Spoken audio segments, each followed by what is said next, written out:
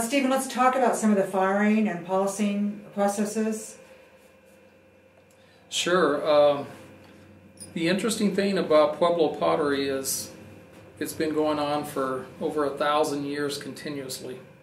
It's been passed down from generation to generation, and along with that, oftentimes when a grandmother, sometimes a grandfather, passes it down to their daughters or even their grandkids, they'll often give them a special polishing stone that was found in a riverbed or somewhere that they've used for years, and they cherish those things. They keep them in little pouches, and so they get started there.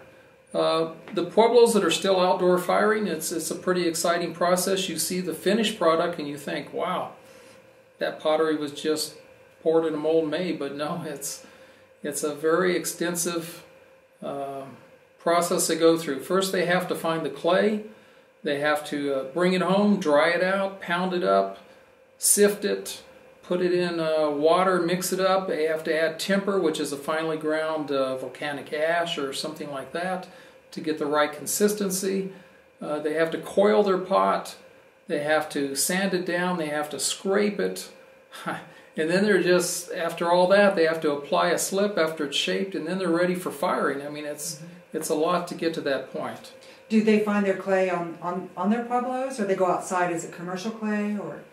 No, most of the good artists still use clay that's normally found in the confines of their reservation, although some of them cross over into other reservations and pay for that privilege from the other Pueblo.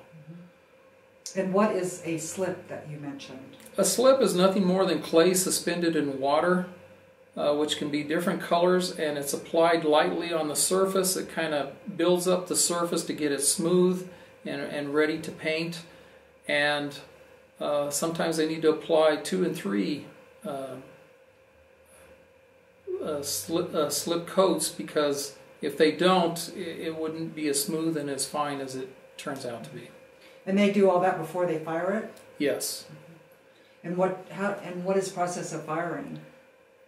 Well, for the ones that still outdoor fire, particularly Santa Clara, San Ildefonso, Santo Domingo, the ones that are outdoor firing, they have to gather the type of wood they're going to use. Some of them use cottonwood, some of them use bark. They make their little grates out of metal to keep the pieces from getting too close to the fire.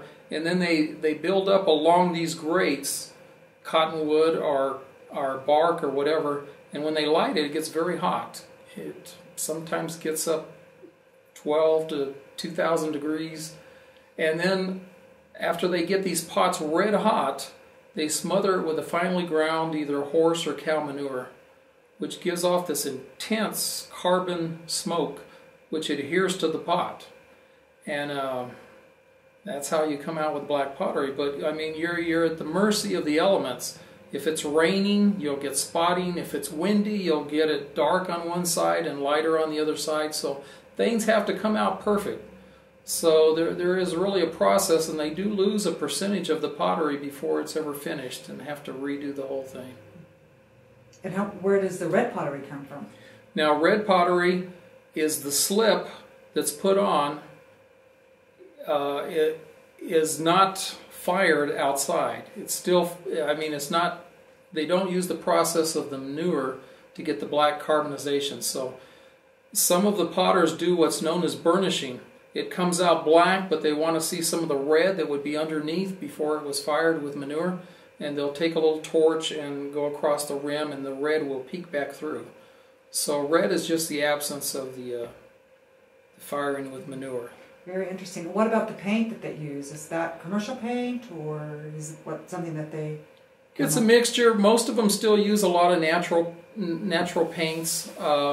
They'll take, for instance, wild spinach, and they'll steep it, and then they'll make a paint out of that, or a bee's plant. It comes out kind of a gray to a black that you often see. The red is nothing more than a slip, and they use some minerals and pollens for some of the other colors. So there's a lot of different colors they can come up with that are natural. But of course it's easier to go commercial nowadays, so some of them are starting to dab in that. But if you get someone still using the natural paints, you've got a good thing going on.